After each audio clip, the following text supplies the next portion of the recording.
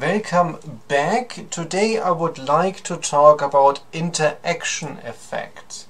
So it will become very interactive here. We already talked about some of these effects when we covered fixed effects models in the context of panel data.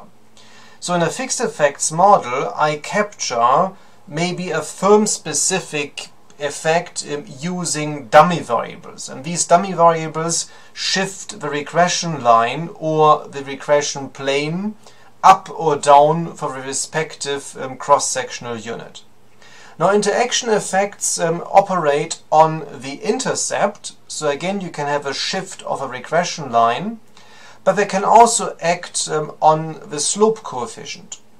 I give you one example. So if we want to explain y, and let's assume again we are in panel data, and we have here a constant term, and then we have a variable that explains y, which I label xit, and we have a normal error term with standard assumptions.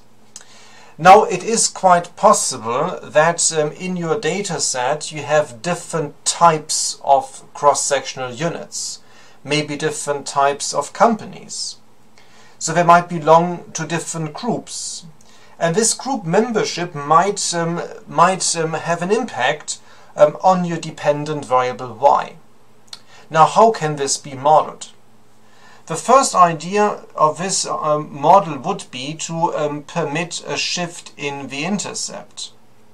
So how can this be achieved? Well, it can be achieved by including a dummy variable, which takes the value 1 if this observation is in a particular group and there is a coefficient gamma linked to the dummy variable.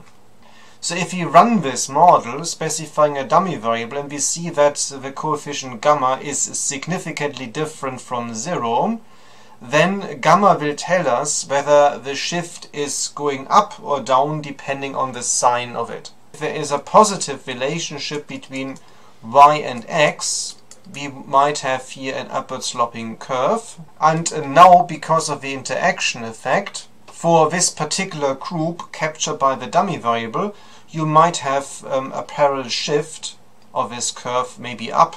Interaction effect is an interaction between the group here captured by the dummy and other variables of your model. Yeah, so these might be interrelated to some extent.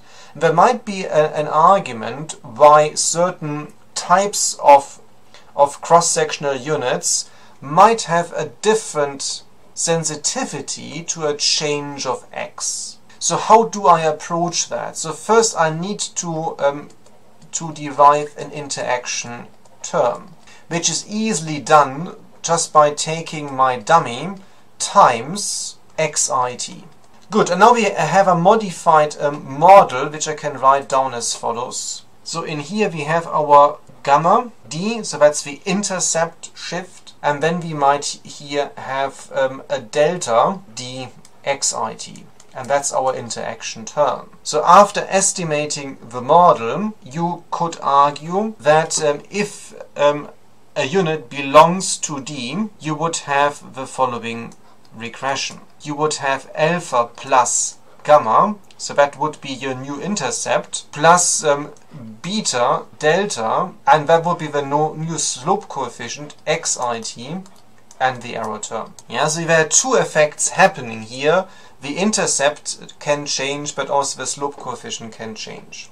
Now let's again visualize it, and now let's have a shift in our curve. Yeah, first thing might be that our intercept might be actually down here because gamma might be negative. But then, for instance, delta might be positive, so you have a steeper slope. So you see there is a change in both parameters for this particular group. Now let us move into Stata to see interaction effects in action, so to speak. We open the UK panel dataset, which we have used before, and I just now open the data, and I start first by specifying firm size as the size variable which depends on the log of total assets. So what we could do is we could distinguish between different types of companies. So one way to do this is to look at the age of a company. For instance, specify here a dummy variable, I call this old, where I look at incorporation,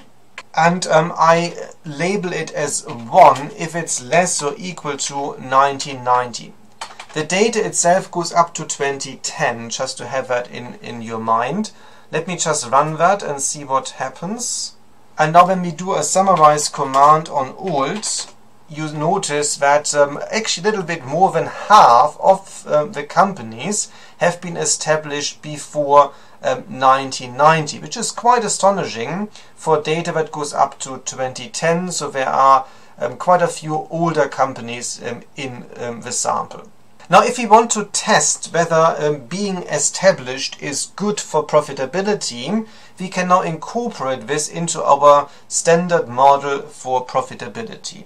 And we covered this in previous sessions. So let's start with our regression of return on assets on firm size and then R&D spending compared to total assets, working capital compared to total assets, interest coverage and leverage.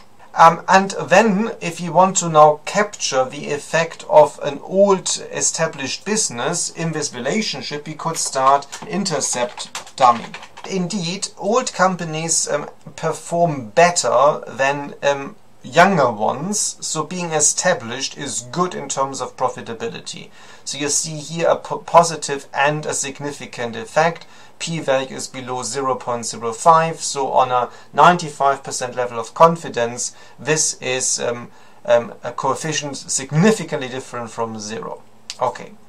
The other effect now is maybe it interacts with firm size, because we know that larger companies tend to perform better. Good, how to do this? We have to now specify our interaction term. There is another way to do this in Stata using the xi command, but I find this not as pleasant in terms of how it is displayed. You can, in the comments below, ask me how this can be done. I'm happy to do another video on it. I call this old times, I use x for this, size. So we just multiply the old dummy with the size of the company, and then we put this into the equation. So we just take our interaction term into this equation and run this all one more time. And now, as you can see, the old dummy which we used before is still significant, looks slightly bigger now, so there is a big impact of being established. And now you have a very interesting effect on firm size. You see that here. So the firm size without the interaction is significant and positive as before. The larger companies tend to have higher profitability. However, in the case of old companies, this effect is significantly diminished. Yeah, when you look at the coefficients and you start combining the coefficients, you see that it would be still slightly positive. So for older companies, the impact of firm size matters a lot less for profitability than for younger companies. Now we can also test a combined hypothesis, so for both coefficients, whether they are jointly equal to 0. So this is our f-test basically. The f-test would confirm our initial insight that indeed the interaction term is important. So there is evidence for a shift in the intercept, but also a change in the slope coefficient. I see you in the next one.